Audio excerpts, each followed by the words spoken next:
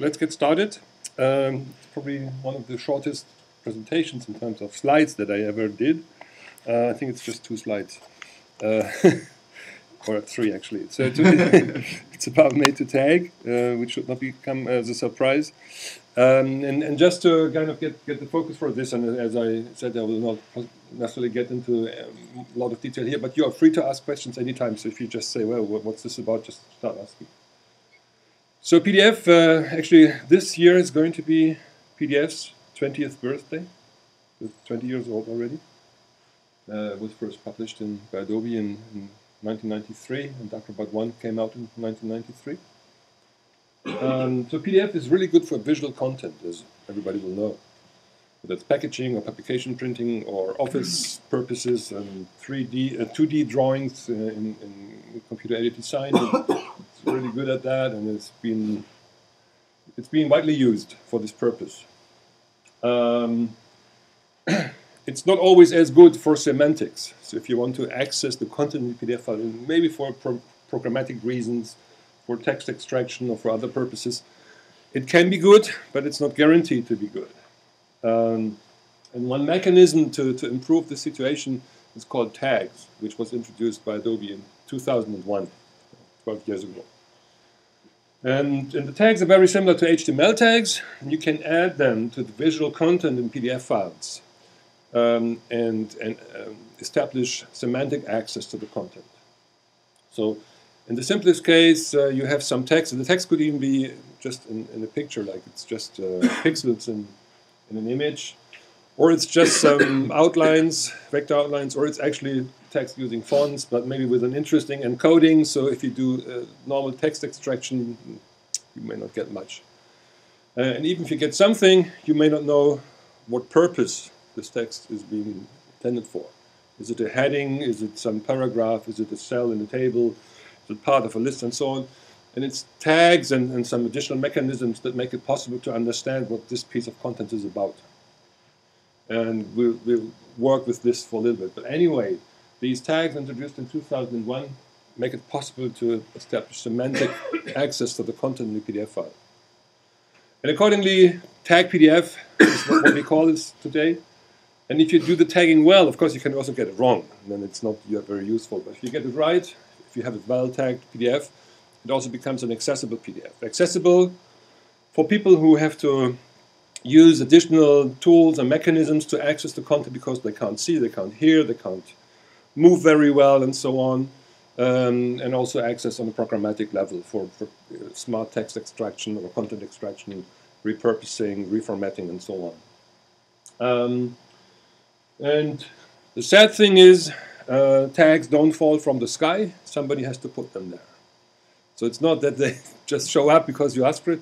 It's not one big push button that you have to push that makes them appear.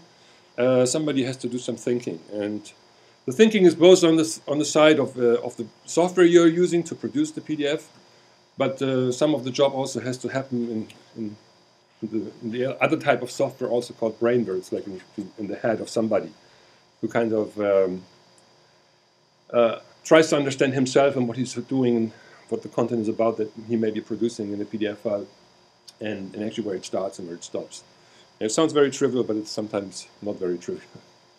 And one mechanism to get these tags inside the tag PDF file and get it right is Adobe InDesign, especially starting CS5.5. Adobe added a few new mechanisms that make it much, much easier to inject the tags in the PDF content than it was before.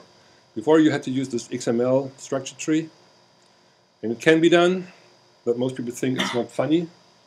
And it's much easier now with some of the newer mechanisms, which we will be looking at in just a moment.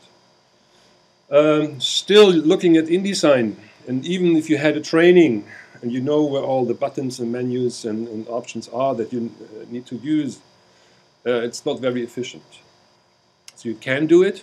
You can put all the information in the InDesign document, and then if you export the PDF, all the good information will show up in the right place as tags. It's very cumbersome, you forget stuff, it's very difficult to check whether you did the right thing, and so on. And that's exactly where MadeToTag kicks in and makes the whole process faster, more reliable because you get visual feedback about what you're doing, helps you with a few problems that are more difficult to solve without additional help, and makes life much easier. And I think of InDesign as just the foundation, but it's not really good enough for economically viable production. If you only have InDesign and you have to produce accessible PDF all the time, it's painful, very difficult to make money. If you have a tool like MadeToTag, and I think at the moment we are definitely the only tool in the market that offers some tools in this context. If you have a tool like MadeToTag, your production can become efficient. So you can actually make money in a reasonable way. So that's kind of the starting point. And as mentioned, usually I do a 2-hour lecture on all the theoretical aspects. I would like you to at least remember this slide. It's like the condensed version of a 2-hour talk, or maybe even a 5-day seminar. There's certain things you should focus on when making an InDesign document accessible. In reality, there's of course more details and more aspects and more things you should think about, especially if you get into more complex documents. But if you get these 5 aspects right, you've at minimum covered 80% of what has to be done, and for a lot of documents you have covered almost 100%, because not every document is complex. Some of the more complex types of content are tables, for example, and tables can become arbitrarily complex. So that's really a challenge even for experienced people. There's not anything talking about tables, and if you run into documents with complex tables, then you have to do extra work. But 90% of the documents that you may run into don't even have a table. So if you get this right, or your customers get this right, you're beginning to make a difference. At the moment, most of the PDF documents created in the graphic arts industry are not very accessible. So the content is just arranged on the page in some way. It shows up in the right way, but it's very difficult for a piece of software or for a person using additional technology to access the content to make any good use of the content. And you will recognize that MadeToTag to a certain degree has been built around these principles. So sitting on top of InDesign, it uses mechanisms in InDesign and just addresses these 5 core principles, more or less even in that same order. Now, I would like to go with you through an example document and just do it and explain how it's working in InDesign, how MadeToTag makes it easier to do it, so that you will begin to get a feeling how this works. Are there any questions so far? Has anybody of you already worked with the tagging possibilities in InDesign or PDF? Okay. What exactly is contrasting? Visual contrast. So maybe I should say a few words about that. So in the end, the expectation is that tools like MadeToTag will make it more probable that we create accessible PDF files. And these are beginning to be asked for more and more. That's partially due to legal regulations. There are laws in some countries that require that, for example, government agencies must publish their documents in an accessible fashion. And a PDF that is not well tagged is not accessible. So if you want to publish a PDF in an accessible fashion, you have to tag it well. And otherwise you're at least not complying with the law in some countries. So in most European countries, I think, at least on the federal level, all government agencies are required to publish all documents, all information in an accessible fashion. And as you know, like starting with flyers, like small pieces, but sometimes also brochures, some of the important information from governments is published in a printed form, and then it's also easy to put the PDF or the printed form on the website. But if it has just been prepared for printing, it's not necessarily accessible. So you have to make it accessible. You make it accessible for people who need easier access to the content. So if people are blind, which is kind of the prototypical case, you can't see and you need to have a piece of software read the content to you, and you have to have mechanisms to interact with the software in the document, so you can jump different sections in the document. You may also use a Braille display, where you have a Braille text being displayed on a line of many small knobs that move up or down. But interestingly, blind people are the smallest portion of the population of people that have disabilities and need assistive technology. For example, the people with low vision, so with highly reduced vision, they can still see shapes or something. If they put stuff close to their eyes, they can recognize shapes and actually read text and things like that. It's already 4 or 5 times as many people than blind people. And in public, you sometimes don't realize a person has very low vision because they have learned how to deal with the environment. They just walk around like everybody else. Instead of recognizing Boris, for example, they just see there's a muddy shape. So nothing wrong with you.